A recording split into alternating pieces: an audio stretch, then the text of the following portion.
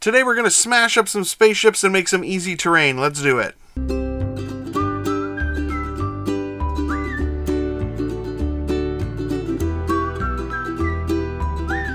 Hello and welcome to another episode of Blastercaded Painting. Today we're going to take some Lightyear spaceships and turn them into some easy sort of terrain. I am going to use the airbrush to paint them, but that's just to make this video quicker. You could easily just paint them with regular brushes and dry brushing and all that stuff. So let's do it. So these are available here at the dollar store in Canada, Dollarama, and my brother's a toy collector, so he actually picked up a bunch of these and brought them to me. And we're going to turn them into terrain here. I like this one especially. So we're just going to chop those up in half and then take some chipboard, and we're going to make our bases for that and just bevel off the edges. Good thing for this project would be to have some gloves, because you're going to need them. Or you're going to wash your hands a ton.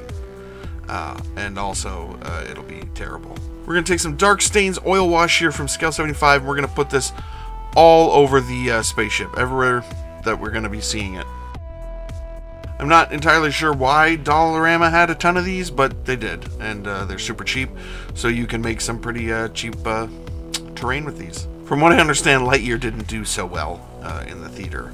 I think this is definitely a case of Disney going all in on something and then it not doing so well, so it's good for us. Now we're going to take some mineral spirits here, we're going to take a cloth, and we're going to just start wiping away our oil wash and try to wipe it down the miniature so we get some kind of streaking and stuff like that.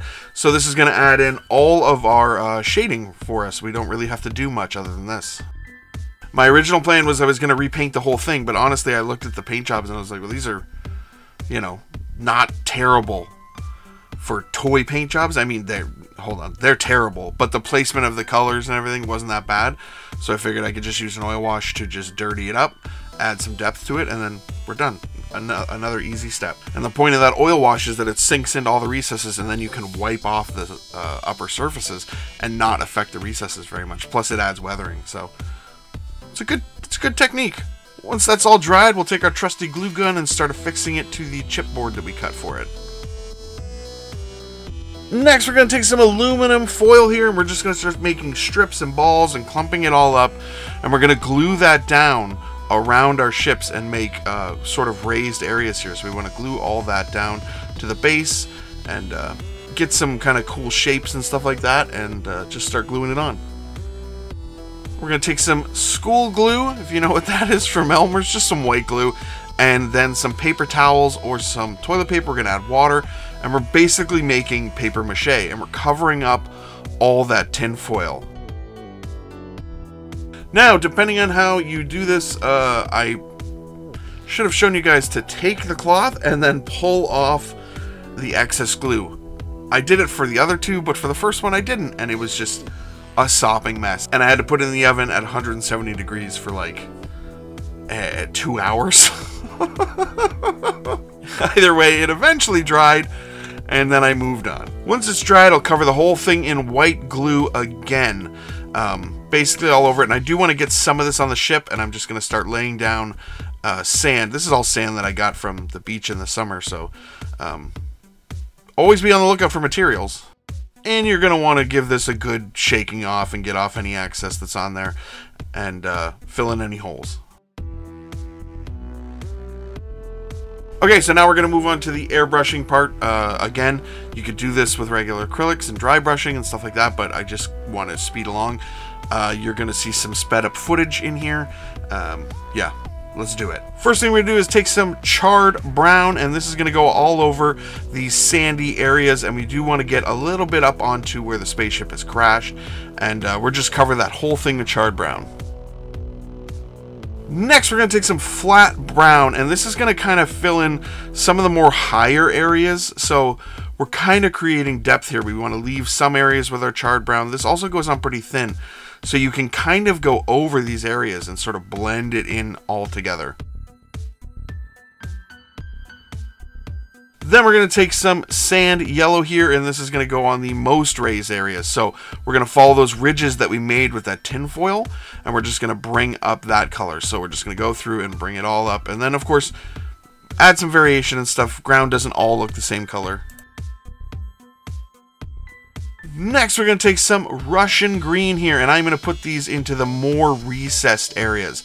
So all those spots that we kind of were deepest with the charred brown, we're going to start layering in this Russian green. And we're going to take some gunship green. Now this is a more of an evergreeny, and we're going to go over that Russian green and start adding in that color that way.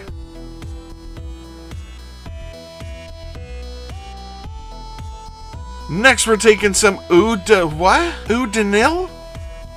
Udinil. DE green is what it says. DE green, Udinil. We're taking some Udinil. And we're just going to put this into the areas that we just laid that other green on. So the deepest spots there, because we're going to be going in and doing more. So we're basically brightening up our areas. Next, we're going to take some Shamrock Green speed paint here, and we're going to go all over that green that we just did. So the Udinil is going to be the lightest parts, the Russian green and the gunship green aren't going to be as bright and as saturated. I get some water gel swamp green here, and this is going to go right into those. Now, you can actually skip this step because I'm going to paint over it. I thought this was going to work out, and it just didn't go the way I wanted it to. So you can skip this or do it if you like. Next, we'll take some livery green here, and we're going to go all over that swamp gel that we just did. And we're going to brighten it up and look really sort of toxic by the end of this. It's going to be like a really weird alien planet or some sort of chemical spilling from the ship. Either way, it's going to look really cool when we're done.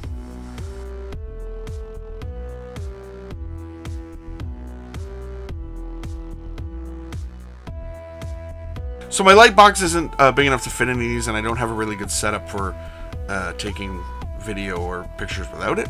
So I'm just going to show you the one that I finished, and here it is. So this turned out super cool. I'm really happy with the overall effect, and it's a fun, cheap way to make some terrain. Like really easy materials, especially considering that ship was so cheap.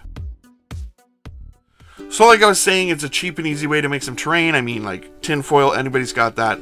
Glue, I guess I have children that are school age, so we always have glue. Plus I do this, so I always have glue. Water, most people have water, I think. And then you could use paints from the craft store. You could use foam board instead of the chipboard. I actually got that from Dollarama as well. It just doesn't warp like foam board can. And then I guess the oil wash is a bit of an investment because I had to get the mineral spirits and the oil wash.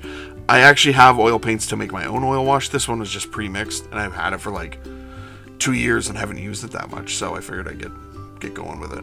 You could just do an acrylic wash instead, and it's just going to look a little bit different because it's going to stain more, but you can do this probably even cheaper than I did it. So what do you guys think when you go to the dollar store, or when you go to a resale store like Value Village or something? Do you see toys and sometimes think, I think I could probably turn that into a great piece of terrain, or have you done that? Let me know in the comments below. Either way, thank you guys so much for watching. Please like, share, comment, subscribe, all of the YouTube stuff, and you guys have a great day.